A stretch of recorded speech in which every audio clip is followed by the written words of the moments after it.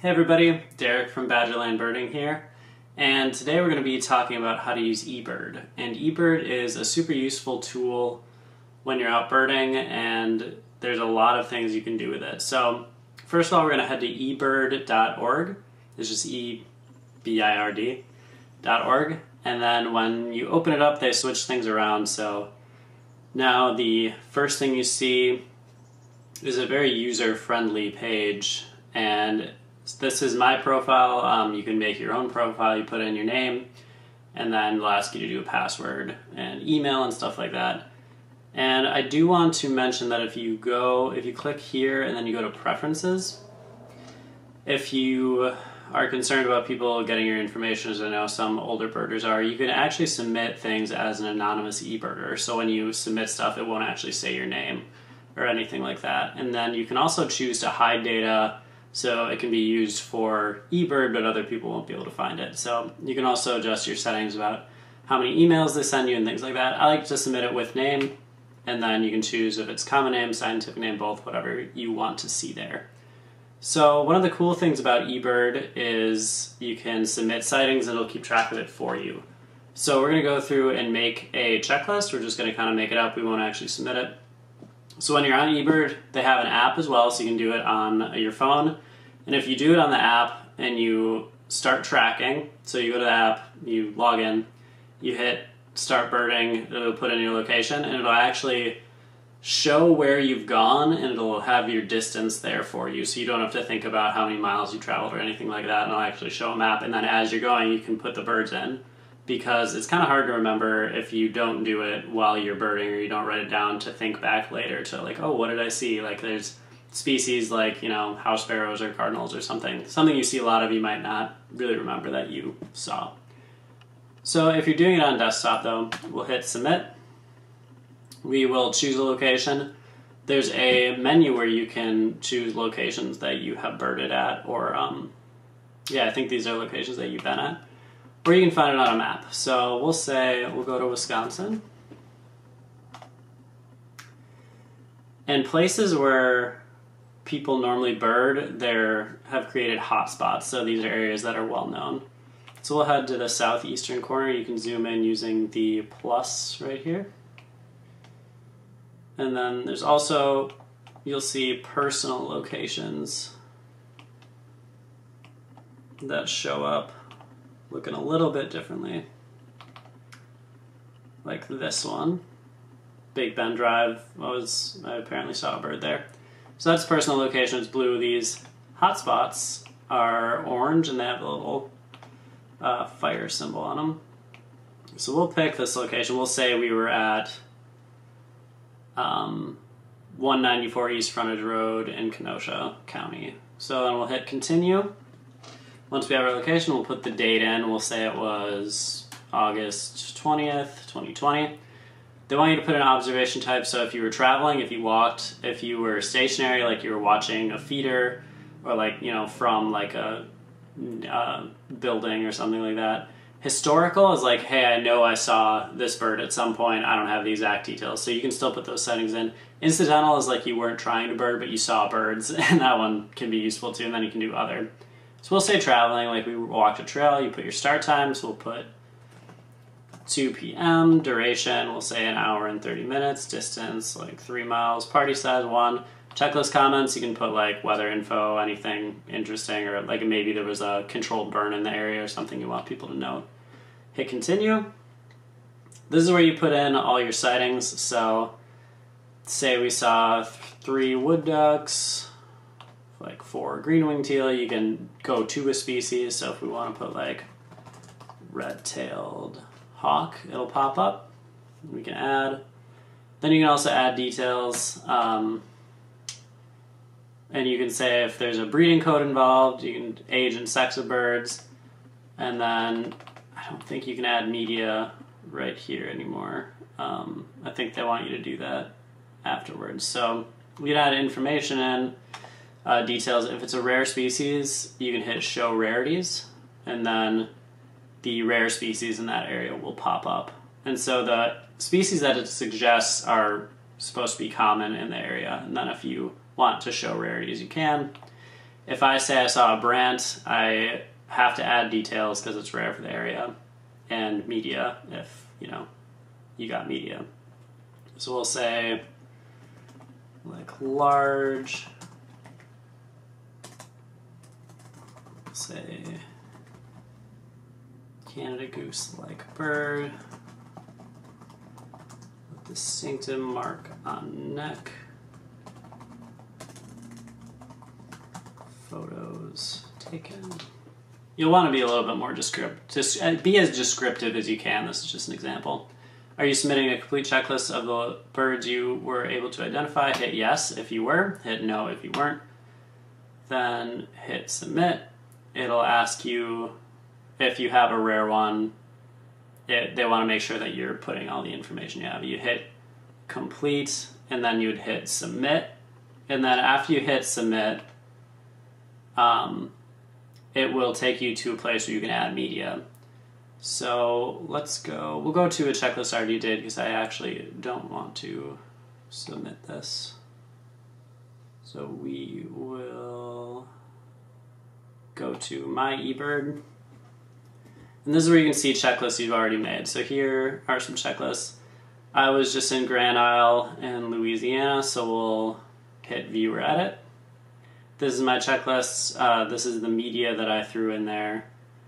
So here is, here's a picture of a brown pelican. People can come in here and rate the quality of your photos too, and that kind of helps organize them in the database.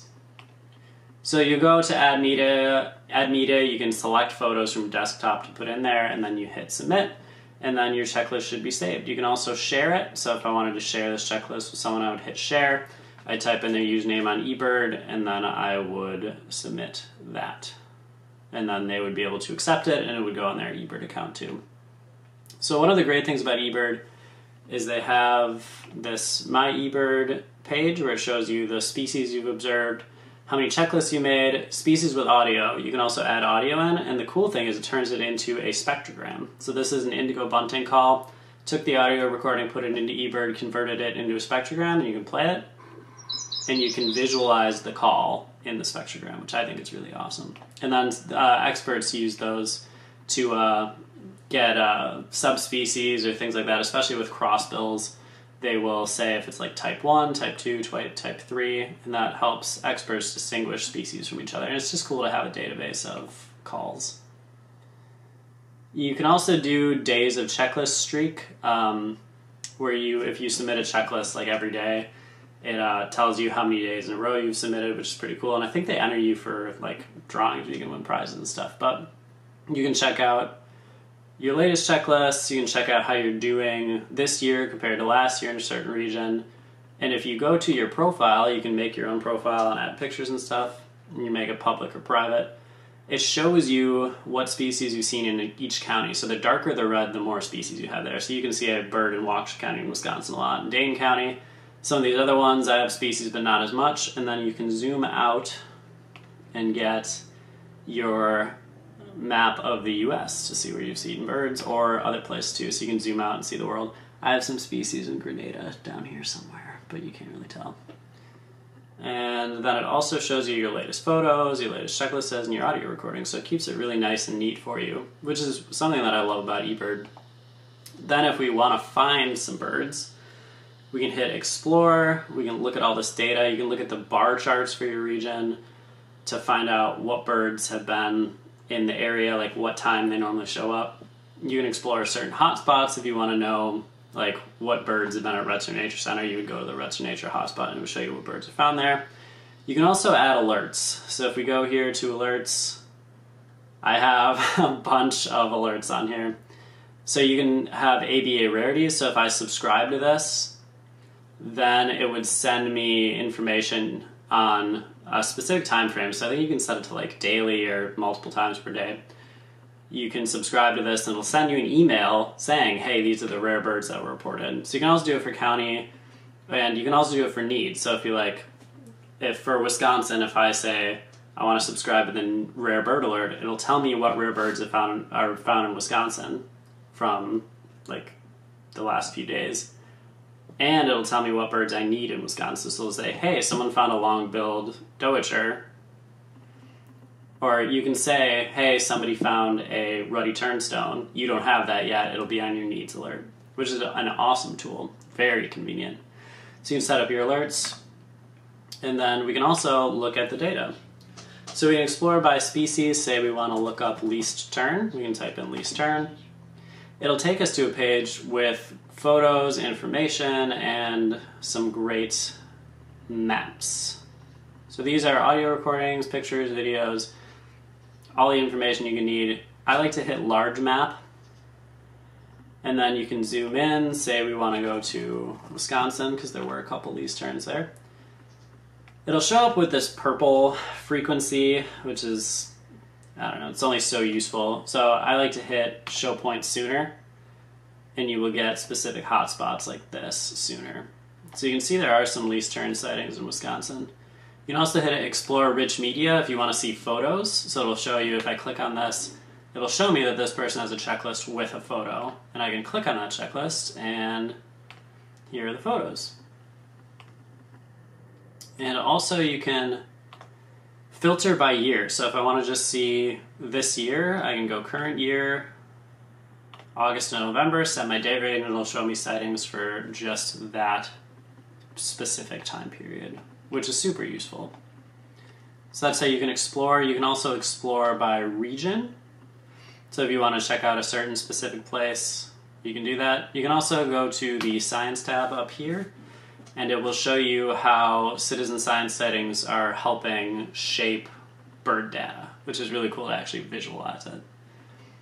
And then we covered submit, covered explore. Also a bunch of other resources here that you can use. You can do quizzes, talks about different bird apps and things like that. You can also go to top 100, so if you're competitive, like we'll take a look at Waukesha. I've been birding Waukesha too tight this year. So we'll show the top 200, so it's at number 21 on the list of Waukesha birders. So if you're competitive, you can see where you rank per county, state, things like that. Oh, I'm right by Ryan, that's funny. And then you can check that out as well. Go to the About page, it tells you, gives you an introduction video, so you can watch that if you're new. And then also there's a news section, and then a help page if you're interested in that too. You can also donate to them. You can also use other sites like iNaturalist. We'll check that out real quick just as another site. I think eBird is further along than iNaturalist, but you can post, or you can submit pictures, say we found it, and people will help you identify stuff as well. But I think eBird is definitely more the authority for bird sightings and reports. So that's kind of a basic tutorial on how to use eBird. It's super useful, super fun, great to look through that stuff, and I love being able to submit it and it just has it saved for me. I don't have to worry about it, I don't have to calculate anything, it does a lot of stuff for you. It's free to use too, you don't have to pay anything for it. So if you're not on eBird, get on there and put some sightings up. It's a lot of fun. So thanks so much for watching, and we'll see you next time.